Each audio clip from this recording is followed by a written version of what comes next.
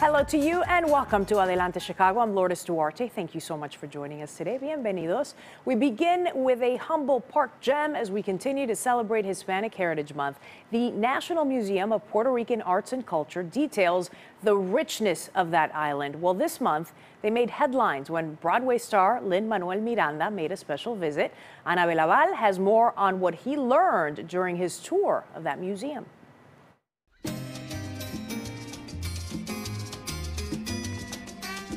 It's good news all around at the National Museum of Puerto Rican Arts and Culture in Humboldt Park.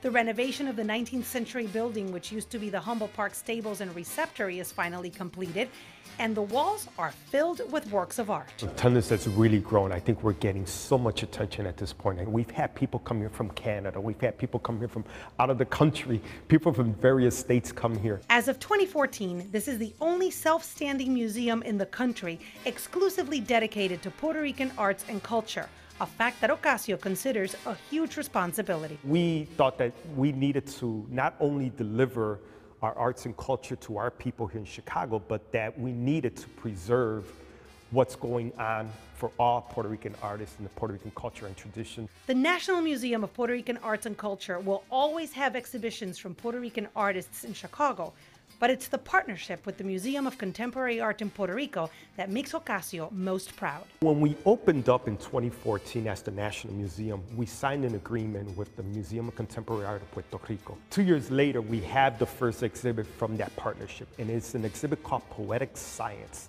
They took 8 artists, 8 scientists, they sent them to Puerto Rico's Yunque rainforest and said, come up with an exhibit that deals with art, that deals with nature, that deals with science, and is very educational. I saw that Puerto Rican flag over Division Street and I said, I'm home. The bright future of the museum was celebrated during the 3rd annual Raíces Gala, its most important fundraising event of the year. The publicity that we're getting off of it, the people who are starting to find out about us, we can't pay for that. During the event, 2 outstanding Puerto Rican artists were recognized for their contributions with the Ceiba Award. The Ceiba is the tree that has deep roots. And so we award this to 2 people every year who have shown that they have deep roots in their community and in their culture. Tonight's honorees couldn't be more impressive. Antonio Martorell, one of the island's most important contemporary artists, who was honored to receive this recognition. Oh, it means a lot, because I think Chicago is one of the best Puerto Rican towns ever. First time I'm thinking past tomorrow. And Lin-Manuel Miranda, creator of the huge Broadway success, Hamilton. I'm so thrilled. You know, just this whole part of Chicago feels so special to me. That we have nuestra esquinita of the neighborhood, and to be honored, you know, alongside Antonio, who's a legend. It's really an honor. Ana Laval, WGN News.